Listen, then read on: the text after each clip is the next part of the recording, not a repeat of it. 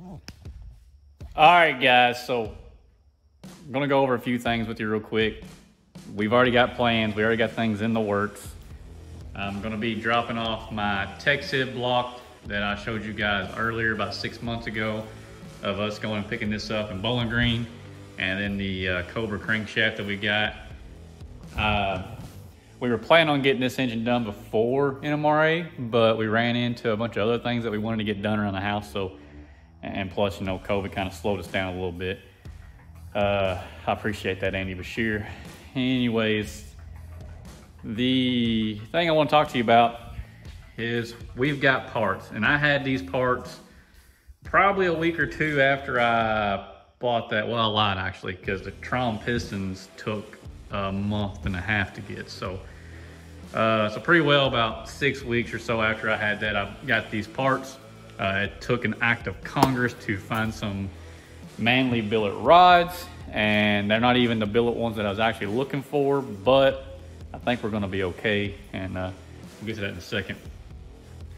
So the rings that we've got going on are the King racing bearings, from the bearings that we've got going on, my bad. These are the main bearings. There's the part number right there. These are the HPs. I bought these through L&M whenever I bought the manley rods. Essentially, I wasn't going to do the King bearings because I've had extremely bad luck with the King's bearings and the LS stuff. They didn't seem like they held up all that great, and that hopefully, well, fingers crossed, that they hold up a little better this time. Because in this car we have cleveite, I think is how you say it, on the rods, and then we have the Speed Pro type bearings, which is what the bearing that John Mahovich uses over at Accufab. Those are the same two combinations that he uses, and that's what we got in that engine. And over here I also have the King's rod bearings, which these are just factory replacement, the SIs, right here. Now we're not going to be using those more than likely. I probably am going to go ahead and go back to the cleveite. I think they're like 1440 HN or something like that bearing. I'm going to hit up somebody and pick those up. And once I get those, we'll start doing some other things. And then we went ahead and got the ARP 2000 head studs. Yes, this car does have ARP 2000 head studs, and I could reuse those. But the idea here is to have this engine pretty well ready to go as a backup. Obviously, I'm probably going to use the heads off this. At first, we weren't going to use the heads at all or nothing. We was going to buy another set of 9-thread heads, but I can't find any at a good price. So that's probably not going to happen. And we're also flip-flopping around, maybe possibly getting some Ford GT heads, or the newer GT500 heads, which are about the same as a Ford GT head. And then rework our lower manifold, weld up the bottom section of it, and then mill it down and get it flat and decked, and then port it out to where it matches the same port style as the Ford GT. That is one option that we're looking into doing. The reason why we are kind of looking at that option is because those heads are a lot better than, say, the C heads that we got, and I may not have to port them. So these heads we're going to have to port, and I'm going to spend like $300 to $3,500 to have them ported, because I'm going to send them to modular head shop more than likely. I'm not 100% on that, so just hold in there on that one, because I'm not sure what I'll do there. Because like I said, we may do the Ford GT heads, and if I do the Ford GT heads, we probably won't send them off to be ported. Maybe, I don't know. But next on our list, we got the cometic head gaskets, the MLS head gaskets. Typically, I just run the Fel Pro stuff, which is what's in this car right here.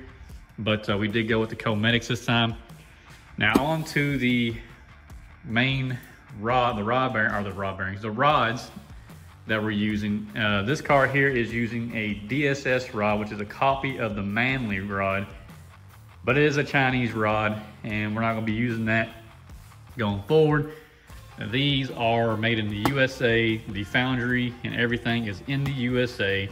Everything on this list right here, I'm pretty positive, is USA made products, and that's what I want to keep on the next build. I kind of want to keep everything USA. Don't ask me why, but yeah, anyways, let's not get started on that. So these are the Pro Series, the I-beams, but they are the lightweight. And when you go look at these lightweights, they're gonna say that they're good to about 800 horsepower, okay? But after talking to L&M, they say they use those specific rods in a whole lot of their builds. And their builds are making anywhere from, he said, 12 to 1500 horsepower. And he said he's never seen one bend or break.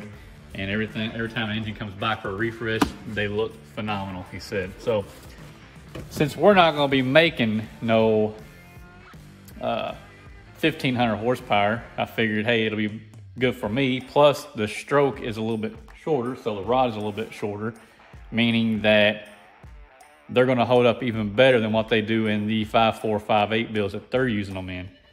So I thought that was, for me, I was like, yeah, that'll work just fine. Let's go ahead and get them. And I got them at a good price, but as you can tell, that's what we got going on right there is the billet rods from Manley. I really wanted to do this on my last build, but obviously I just ran out of money on the last one. And this one here was like, look, we're gonna put these parts together. I'm gonna do it right this time. I wanna do everything the way that I want it done. And that's why it's taking a little bit longer, because I'm gonna put everything good that I can think of in it by using what John Mahobit says to use and kind of what L&M says to use. And that's what we're gonna do. The next thing that we got on our list are the traum pistons that I got. Now, you're probably thinking Traum, who the hell is that? Well, they're off-brand, or not even off-brand. The guy that owns Traum came from Arias Pistons. If you don't know who Arias Piston is, look them up. They've been around for a long, long time. They've kind of sold out to CP Carrillo, and I think they're kind of in conjunction now. So I wanted to go with somebody like this for a few reasons. The wait time was short, although that I could have waited for other companies. And I tried to get a hold of GiveTech about, I don't know, 5 or 6 times, and it seems like I was constantly leaving messages and emailing, and nobody ever got back to me. So I was like, you know what, I'm tired of screwing with this. Todd over on NASVT, Todd, I'm sure everybody knows who that is. He's over on Facebook. He sells some Traum pistons, and I was like, hey, are they any good? He said they're great. He said he ain't had no problems with it. So anyways, we ended up going with 5 thousandths over, and it's a 11.5 to 1 compression with the factory cylinder heads. So that means untouched cylinder heads at 52 cc. This will be 11.5 to 1. Now, when I send these heads to get ported or get the 4GT heads, the combustion chamber is going to open up a little bit, and we're going to be a little bit lower than that, probably like 11 to 1. But let's take a look at these real quick, and I'll show them to you so we can hurry and get this video over with. Maybe. They're tight. Is this the one? Yep, that's the one that's open. Go ahead and as you can tell, we got a little bit of a dome going on. The top ring down is 290 thousandths. It is a 1.2 top. It's got a 1.5 Napier second with a, I believe, 3 millimeter on the bottom oil ring. Don't hold me to that because it could be 3.5, but I think it's 3. I opted for the moly side coating, which looks phenomenal. The piston looks really good. And there's some part, you can see in the bottom here where they went in there and they've kind of milled it out for weight to lighten it up a little bit and also to balance it, obviously. So as you can tell, they look like a good quality piston. The piston pins themselves are 200 thousandths, so they are 200 thou. So they're good and beefy. And also we went ahead and got the ARP main studs, and so we're pretty well basically ready to go. I just need to take these 2 items right here with all this, drop it off at the machine shop, have him do the balance, the decking, and you know, the boring and all the good fun stuff, and get it all cleaned up for me really good, put it in the hot tank. I'm gonna go ahead and have him put the pistons and everything on the rods for me, so I don't have to worry about none of that. We'll double check it, obviously. And then we'll get it back here and we'll check all our clearances, make sure all that's looking good, and we'll do a video on that. So I wanna end this video right here, and then, so that way you just kind of, this is just pretty much just to let you guys know where we're going. We're kind of stepping forward to kind of get over that next boundary. We're gonna get that 8-second pass I'm still a little bummed about this whole past weekend, but we have already found a few things about the car. I'll put that in tomorrow's video or the next video, whatever it is. I'm not sure when we'll post it, but yeah, I'm done rambling on. Don't want to waste you guys' time no more. Again, I want to say thanks for subscribing, thanks for liking. It really helps us if you like us, because it puts us up further in the rankings, and it helps get our video out there to show other YouTubers that hey, these guys are getting good likes, people are liking them, and it kind of just helps us with the algorithm and everything. So if you don't care, if you watch the video, just give us a like so that way we can get that going. It helps us tremendously. Also, I've got some apparel over on Teesprings. I'll put a link down below.